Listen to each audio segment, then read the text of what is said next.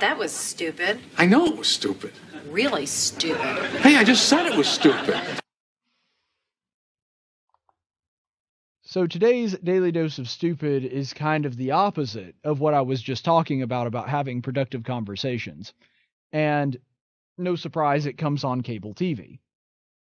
I've said this for a long time. One of the problems that I have with some of the cable news shows is you just get a couple of talking heads on there and they just start yelling at one another. I'm not saying that there's never a good place for that. I'm not saying that discussions can't get heated or get very passionate. I'm just saying that as a general rule, that doesn't really help anybody. And it doesn't really change hearts and minds. And so this is an example of that, specifically on a topic we've spent a lot of today's show talking about, on abortion and the personhood of the child in the womb. So what we're going to do is we're going to kind of dissect this, and I want you to also, when you're going through this, think about the arguments and the points that they're making, but also think about what would have been a more productive way for them to have had this conversation. So this is on CNN with Chris Cuomo, and he has a CNN contributor, two CNN contributors on. He has Rick Santorum, who of course is pro-life, and he ran for president. He came very close to being the Republican nominee. I think he finished second to Mitt Romney. So former senator from Pennsylvania. And then he also has Christine Quinn. So we'll go ahead and take a look at this clip. I think perverting fact patterns, perverting realities, and trying to demonize what people do, you guys make it sound like this is cheaper than condoms. This is easier than condoms. Right. So just go abort your babies. These are painful decisions for these women. These are things they live with for the rest of their lives. Yeah, I know, and they think about it, and they think about it in a way that you never will, Rick. So you're projecting all these emotions and sensibilities on ethics on people in a decision you'll never make. And Rick, let me just say, help and support. It's not in your body. Christine, last word to you. Yeah. Let's be clear here, Rick, with all of your distortions and horrible tales. I answered it numerous times. When a woman gets pregnant, that is not a human being inside of her. It's part of her body. And this is about a woman having full agency and control of her body and making decisions about her body and what is part of her body with medical professionals. Those are the facts, and that is the law of the land. Listen. And they can do whatever they want for that baby. This is about a woman's body. They can name the baby. Listen. All right, so you can see there, not necessarily a productive conversation, but we're going to break down some of the points here. And what I ask you to talk about, or what I ask you to think about beforehand when it comes to having these kinds of discussions, I want you to remember that Rick Santorum, really great guy, somebody that I've actually met him right here in the studio. Super nice guy. I think that he's really good at what he does. He was actually one of my first choices for the for the president. He was one of the people that I supported. I really would have much rather him run than Mitt Romney. He may have even won. I don't know. But so this is nothing against Rick Santorum, but I don't think he handled that the optimal way, especially considering that he's outnumbered, that he's got two liberals there because they try to bring on a liberal and a conservative when clearly Chris Cuomo is also a liberal. So it's just two liberals shouting at a conservative. But so Chris Cuomo is sitting there, and this is where I think that the conversation could have taken a much more productive turn. If he looked at it through their eyes and looked at it from the perspective of the woman that is going through the process of making a decision to have an abortion, I think that he probably would have come up with this point, and it would have been a much more productive conversation. So they've gotten into this really heated discussion about heartbeat laws and laws that are supposed to circumvent Roe v. Wade, which is hilarious that they said that so nefariously. It's like, what they're really trying to do with these heartbeat laws is to get around Roe v. Wade. And Rick Santorum's like, well, yeah, that's the whole purpose of the heartbeat laws. They're like, we got him. And Rick Santorum's like, no, that's exactly what we were trying to do. Nobody denies that. You heard with me and Becky Garrettson earlier in the show, we were talking about that. We're like, well, the bill was crafted specifically to get to attacking Roe v. Wade. That's the whole point. We're trying to ban abortion. We're not hiding the ball here. That's what we want. We want the end of abortion. But nonetheless, so this takes place, and I want you to notice at the very beginning of that clip, one of the things that Chris Cuomo does is he makes an emotional appeal, which is not a great form of appeal. Obviously, logical appeal is a superior motive of persuading somebody if you're looking at the strengths of different kinds of appeals. But he tries to make an emotional appeal, which I think is not altogether unfounded. He says, Rick, you'll never understand what it's like for a woman to have to make that kind of decision. He says, you guys always try to paint this as, well, this is cheaper than condoms, which, by the way, it's not. Condoms are far, far cheaper than getting an abortion, and abortions are very expensive. It says, and we'll just go ahead and abort the baby. First of all, I don't know of any conservative that actually takes that position, but that's the way that Cuomo tries to represent it, because Cuomo's obviously very pro-choice. I mean, for goodness sake, his brother is the guy who signed the bill into law to abort a child up until the point of birth. This is not somebody that is this is not somebody that sympathizes with the pro-life movement. But nonetheless, that's what's going on here. Even though he's supposed to be some kind of objective journalist, he's going on and he's talking about this with Rick Santorum, and he makes this appeal that, well, these women are going through a traumatic experience. This is a decision that affects them. It affects the way they live. It affects who they are.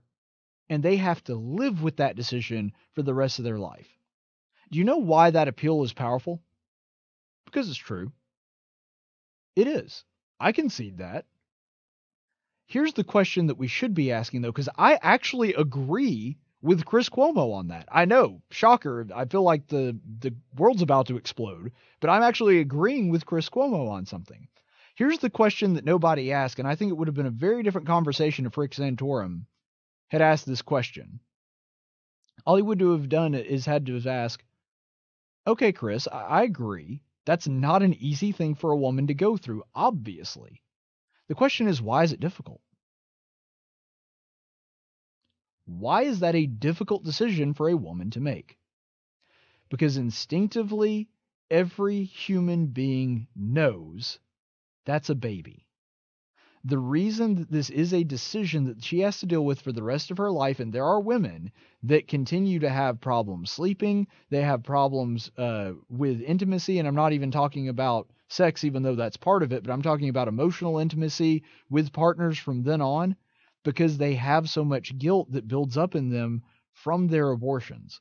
This is a common thing, and it happens with a large percentage of the women that go through abortions. They do have guilt and remorse, and it's a difficult decision for them to reach. Why? Because they know inherently it's wrong. A lot of them still make the decision to go through with it, and a lot of them don't. But the point is, Chris Cuomo is asserting, correctly, that this is something that women really struggle with as to whether or not they are going to go through and get an abortion. And the reason that that is a struggle, the reason it is difficult, the reason there is some cognitive dissonance is because God designed women in such a way that they are supposed to protect their children even if it costs them their own life. And instinctively, human beings with even a modicum of common sense understand that the baby is still a baby even when it's in the womb. And because of that, and because that cognitive dissonance exists, and because they know that it's their responsibility as mothers to protect their children, yes, it's very difficult and painful, and it's something that in many cases haunts them for the rest of their life because they know it's human. And that's the question that nobody on that panel asked. Because I think Chris is right about that. But the question is, why is he right? Chris Cuomo unwittingly just made a pro-life argument. He asserted that this baby really is a human being because he was saying that there is a level of remorse that comes with the decision to have an abortion. And this is a painful, difficult decision to live with, specifically because of that. So a little bit later in the clip, you'll hear Christine Quinn, the other person, the lady there that is on that panel, say that, no, the baby isn't human, which again, we just discussed. Accidentally, Chris Cuomo made the case that it was. But Christine Quinn sitting there saying, no, you don't understand. The baby is not a human. That is part of her body. This is about her having bodily autonomy. This is about her having agency over her body. And that is part of her body. It's not a human. So the baby's not a human, then what is it? What is it? How do you identify a human? This is another question that would have been really good to ask at this point. How can you define human being? Because I guarantee you they will not be able to come up with one that does not include children in the womb. If you take a zygote, a fertilized egg after the point of conception, and you were to extract the DNA out of the nucleus of that cell, and you were to put it under a microscope and do DNA testing, you would find that it is human DNA. It's not a cheetah. It's not an elephant. It's not a whale. It's not a crocodile. That is human DNA. And it is human DNA that no other human in the world has. Unless, of course, you happen to have a twin. That would be the only exception. If you have an identical twin, yes, another person does have that DNA, and we would still think of those two as two completely distinct people. But nonetheless, that is not the mom's DNA. It's not the dad's DNA. That is a completely unique human genetic signature that you will have for the rest of your life. Every single cell in my body has a nucleus filled with DNA that has not changed since the time I was born. Some of the sequences may have been turned on or off, when you're going through things like puberty, but the point is the genetic sequence is still the same and always has been. And it will be until the day I die. If they dig my body up in 10,000 years, find my remains, and do a DNA test on me, they'll say, yep, that's him. His DNA didn't change from the point that he was conceived until now. So this thing isn't a gorilla or a whale or a crocodile or a space alien. We would concur that that is human DNA. And it's human DNA that is completely distinct from the mother or the father. And so she asserts somehow that this is part of the woman's body. But if it has its own unique genetic signature, how can that be true? Is my arm your arm? Well, no. Well, how can you tell it's not my arm just because it's attached to your body? Well, my arm has a completely unique genetic signature. Oh. So, in other words, your body's not part of my body. You're a different human than I am. Why? Because of our DNA. And also because it happens to be attached to me and I can control it and you can't. But the point here is there's no way logically or biologically that you can assert this is a part of a woman's body. Common sense tells you this. You don't have to have an advanced degree in genetics. Are you really going to tell me, because body parts develop pretty early, most of them in the first trimester when it comes to pregnancy, are you really going to sit there and tell me that the mother has 20 fingers, 20 toes, 4 lungs, 4 eyes, 2 hearts, 2 brains, 2 nervous systems? And let's also look at the behavioral part of this. Very early on, the babies are already moving and thinking on their own. They're making their own decisions on their own actions. Every function of my body is controlled by my brain. Right now, as I'm sitting here before you, every single action going on in my body is something my brain is telling the rest of my body to do. Even involuntary muscle movements like my breathing or my heartbeat, they are all ultimately controlled by my brain. I may not be aware or conscious of them, but the point is my brain is doing the lifting there. My brain is the one sending those electrical signals to my body and causing my body to do those things. That's not the case with a baby. When a mother is pregnant, there is a separate brain inside her body, her baby's brain, that is telling its body to do those things. Obviously not breathing, because it's not breathing yet. But the point is, its heartbeat and all of its other involuntary muscle functions, those are taking place automatically. And so are the voluntary ones, where the baby moves around or kicks, when the baby pushes against the uterine wall, the wall of the womb, and the mother can feel it moving. That's not the mom doing that. That's not her brain controlling that function. And so how can you say that it's her body? It's not her body. It's very clearly the body of another person living inside of her. And on the whole thing about having, 4 arms and 4 legs, and let's also think about this. Let's say her baby is male. Are we to suggest there that she has male private parts? Because the baby does.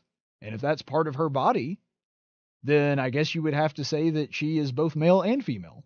The transgender people have finally figured out a way for someone to be neither male nor female. Just say that the male babies growing inside pregnant women, to say that they're male and female because they have both parts. This is insane. No logical, clear-thinking person would ever assert that this child growing inside the mother is a part of her body. And let's also remember that not only can the baby move independently of its mother's will, in other words, no matter what the mom's brain does, the baby can move its hand or move its leg. Let's also remember that the baby has its own sleep schedule. Babies in the womb, they can sleep. And they don't necessarily sleep at the same time as the mom. I had a family member that just recently was pregnant, and she was talking about this, how they did an ultrasound and couldn't really see very much because the baby was asleep. But nonetheless, it has its own sleep pattern, and it also has its own thinking, its own independent movements. It has its own thought. One of the things that they're really concerned about now, which is a good thing, they say that babies start learning language before they're even born, that they already recognize their parents' voice, that they can distinguish them from other people by the time they're born because they learned all that stuff while they were in the womb. So they're already thinking, they're already learning, they already have their own sleep patterns, their own independent movements. How can you in any way assert that that baby is a part of the woman's body? It's certainly connected to the woman's body. It's certainly dependent on the woman's body, but it's not a part of the woman's body. And by that logic, nursing children would be in the same boat. Because nursing children connect themselves to the mother's body to receive nourishment, and they are definitely dependent on their mother to be able to survive. Are you going to say that their life is of less value now because they are dependent upon the mother? That doesn't make any sense. Are you going to assert that that baby is a part of the woman's body just because it relies on her body to survive? Again, doesn't make any sense. But just for the sake of argument, because of course this show is tactics, and we're talking about debate tactics here, let's play along with their argument. Let's assume that their argument is correct. Let's assume that this baby really is a part of the woman's body. Let's ask some follow-up questions. If the baby is really a part of the woman's body, if that's really what's going on, then let's go back to the original question we were talking about. Why is there a mourning period? Why is it that the mother feels distraught about the baby no longer being with her? Why is this a decision that they have to live with for the rest of their life, and in many cases, something that they look back on and regret? Why is that the case? Because I can tell you right now from experience, when they removed my tumor, I was thrilled. No remorse. I mean, I missed the body part that it was connected to, but I don't miss the tumor. It was causing me a great deal of pain, and it was endangering my life. I don't miss it. Not at all. If you've ever had your tonsils or your appendix taken out when they were causing you some kind of great pain, you don't really miss it. You don't mourn for it because you realize it's not a life. Now, if you lose your hand or lose something that you use every day, okay, I get that there's a little difference there, but you still don't recognize it as being a human life. You still don't recognize that there was something immoral about that taking place. And so that's one big point there, but also, let's just assume from the medical perspective. Let's ask that question. Let's say that it really is a part of your body, that it's an organ just like every other part of your body. Is it okay for a doctor to just open up a healthy person and take out a completely healthy organ? Is it okay for them to remove a lung or a kidney? Just get rid of it? If a person walks into a doctor's office and says, "Doc, I really want you to amputate my arm," is that okay?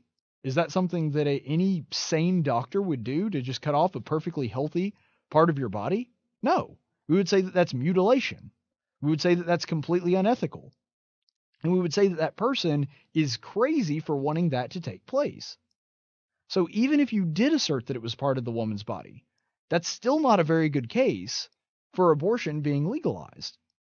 Because any doctor worth his salt, if somebody were to come in and say, "I want you to remove this completely healthy part of my body," that doctor is going to look them in the eye and say, no. If you have some kind of medical complication, if your appendix is about to bust and that could cause you to die from infection, okay, then we'll talk. But I'm not just going to start taking healthy body parts out of your body. That's mutilation. And no doctor with even a hint of ethics would consider doing something like that. And so really, no matter how you come at this angle, anybody that's taking a stance that this is not a human life independent of the mother, with its own body, its own brain function, its own thoughts, everything else, is being completely anti-logic and anti-science.